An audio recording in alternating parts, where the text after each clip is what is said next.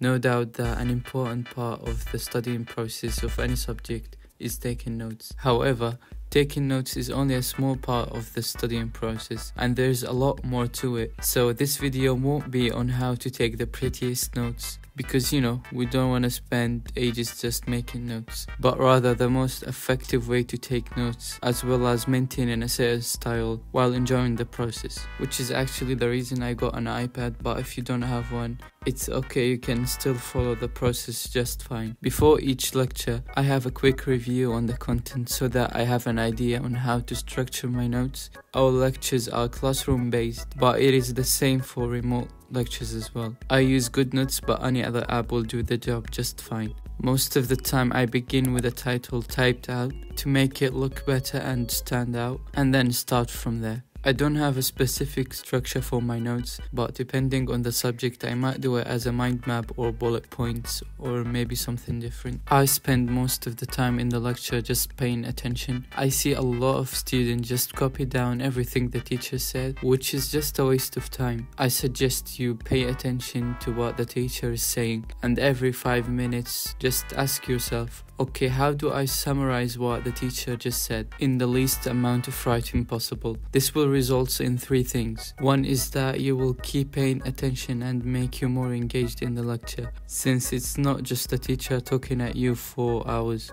but rather it's you trying to digest the information. Second is that it will improve your understanding, because every time you try to summarize a lot of talking from your teacher to a small note, you will require a lot of understanding. So during this process, you will find some gaps in your knowledge, which is totally fine, and you can always ask the teacher of any questions you have. 3 is that it will make you remember the lecture much better, because it's a way to practice active recall, since it's not just a passive process by just copying down what the teacher is saying, but you're actually trying to remember what the teacher is saying and trying to summarize it. I don't know about you all, but in our course we have to do a lot of illustrations in chemistry and biology.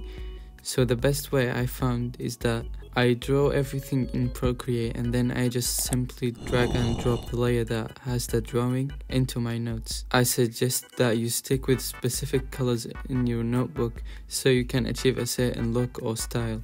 I also suggest that you don't waste your time trying to use different colors by choosing a color every time. Instead, write everything down and then just use the selection tool and select the stuff that you want to color, and then simply choose the color you want, or you can do other stuff like moving or resizing and more to make your own style.